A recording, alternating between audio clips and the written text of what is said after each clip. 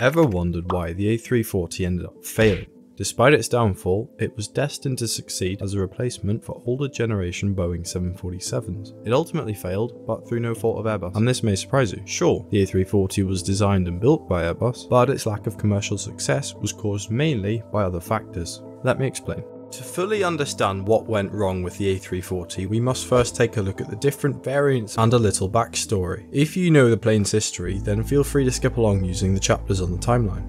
There are 4 variants of the A340, the -200 and 300, which both entered service in 1993, and the -500 and the largest, the 600, both entering service in 1997. Proposals were made in the mid-70s, with the first order being taken in 1987. The A340 was built in tandem with the A330, and if you look closely, they look very similar, with the only obvious differences being the A340's extra landing gear, and of course its 2 extra engines.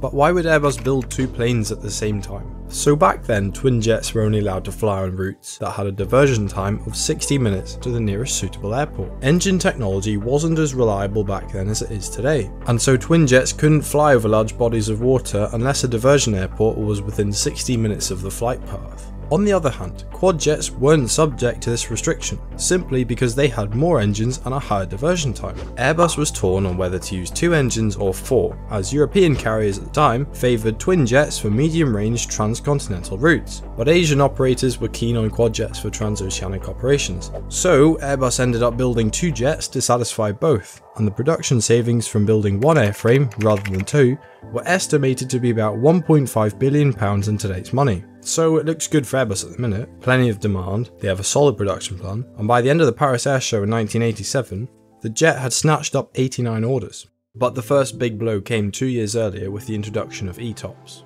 which stands for Extended Range Twin Engine Operations Performance Standards, and this basically meant that the 60-minute rule had increased to 120 minutes, and while that might not seem like a big deal, it permitted twin jets to cross the Atlantic. And remember, the A340's purpose was to be used for routes that twin jets weren't allowed to fly. At first, Airbus didn't see this as a big issue, as they were sure that diversion time restrictions wouldn't relax that much further, because when Boeing, along with multiple major airlines, tried to persuade the FAA to increase ETOPS allowance in the past, the answer was, it'll be a cold day in hell before I let twins fly long-haul overwater routes. The requirement for 3 or 4 engine aircraft for oceanic flight will continue for quite some time, and I don't mean only a year or 2. But this was not the case, and nobody saw it coming. As ETOPS restrictions were relaxed sooner than anyone anticipated, twin jets became increasingly favourable for long-haul over their 4-engine counterparts. But it doesn't just end there. Fuel efficiency was a big factor as well. When Airbus first designed the A340, they were hoping to make it the most efficient wide-body ever by using a high-tech geared turbofan engine, the IAE Superfan. These engines would have been game-changing. The blade speed remained subsonic, making the engine way more efficient, but Airbus made a big mistake. These engines hadn't been built yet, and even though the engine supplier assured Airbus they'd be ready in time, the technology was proving difficult and costly to master, and so the IAE Superfan platform was cancelled.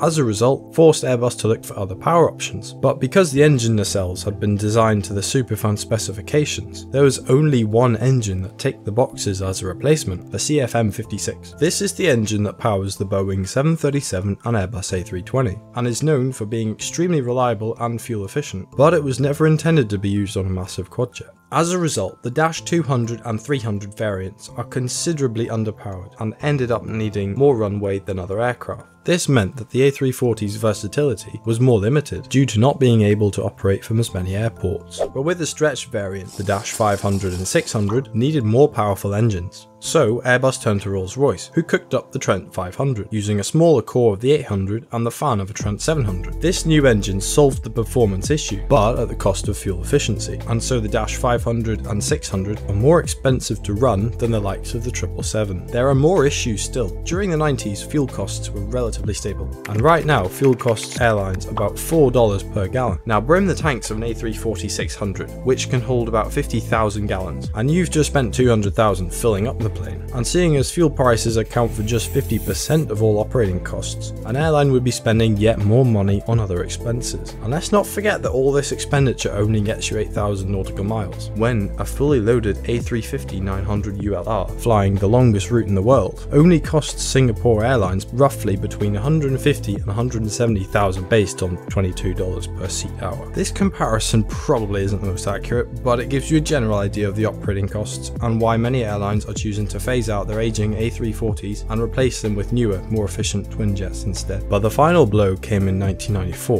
when the Boeing 777 first took to the skies. It was the first twin jet aircraft to be certified for 180 minutes ETOPS. This meant that the 777 could fly pretty much any route demanded by the airline. But let's not forget that the heavier A340 was more expensive to maintain. Being four-engined meant more money spent on maintenance. So operating a twin jet that was just as capable was a no-brainer. And thus, with the introduction of the twin jet marked the end of the road for the A340, and Airbus closed down the production lines in 2011, having sold just 380 units, compared to the 777, which crushed it with over 1,700 units built and counting. Even though the A340 is undoubtedly a failure, it was doomed to fail through no fault of Airbus. They correctly identified a strong market potential and executed the first move for providing a jet for airlines looking to replace their aging quad jets, and jets such as the Boeing 747 and Douglas DC-10. So the A340 has had and still continues to suffer a bumpy ride, but not all hope is lost. For us Europeans, we can fly with Lufthansa, who plan to keep operating their A340s until at least 2026. Plenty of private charter planes remain in service too. If you enjoyed this analysis, then check out these ones too.